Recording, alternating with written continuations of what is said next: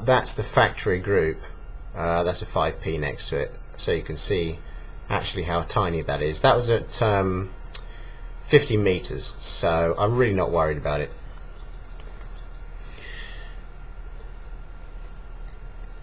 The scope. This is a Schmidt-Bender 6x42 classic Hungarian model. For some reason these particular ones are made in Hungary. It's obviously not going to, there we are. It's quite a bit cheaper than the German one of exactly the same model. For whatever reason, this one is about 50 or 60 quid cheaper than the equivalent German one. Exactly the same tube, exactly the same lens, just assembled in Hungary.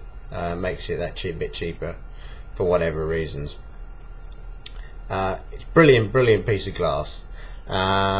It is really good in low light.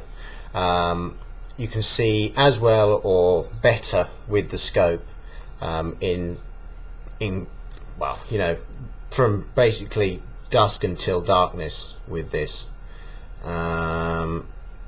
I've had another cheaper scope on my air rifle which kind of gave up the ghost when it got dark, but this is really good.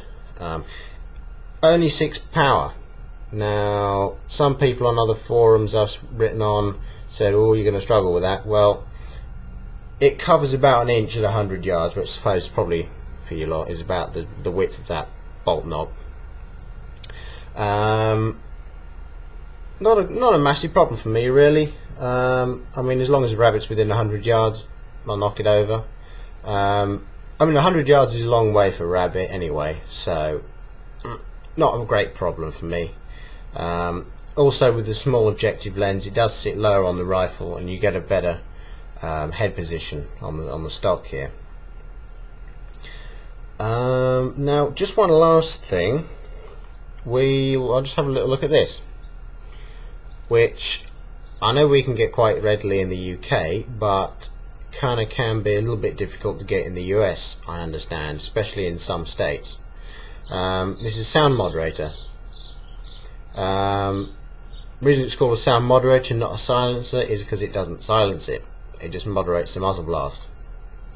It's basically a can with a void inside and a series of baffles. The baffles is all it is this particular one's made of basically all aluminium. Is a tube with holes drilled in it like that, where the hot gas from the rifle can dissipate and cool down before it comes out, which is essentially what the muzzle blast is. Does quite a good job. This is relatively cheap, about £30. I'm not sure what that is in dollars, I'm afraid, but all I really wanted this for is so I could shoot the thing without ear defenders, because they get kind of hot, especially in summer. Oh, there we go. But in all, it's good. It's a good design. It's quite easy to clean. I clean it each time so it doesn't get all gunked up. Other thing you should do is always store this separately to your rifle. Heard a horror story of a bloke went in to buy a new rifle, go take the sound moderator off and chop the rifle in his part exchange. Only problem is, couldn't get the mod off. It had basically welded itself to the barrel, so they had to chop the moderator off, and he had to rebarrel his rifle, and he couldn't buy a new one.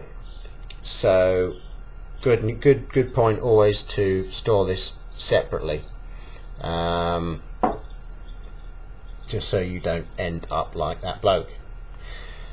Basically, that's that. This is my little rifle.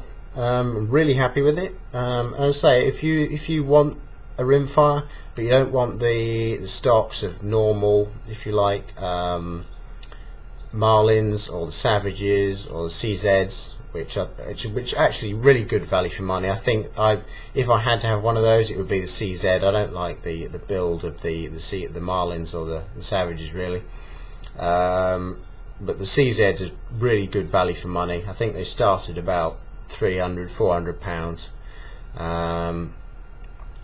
But if you want something a little bit special, I would recommend you give this a look. That's basically that. Cheers for watching.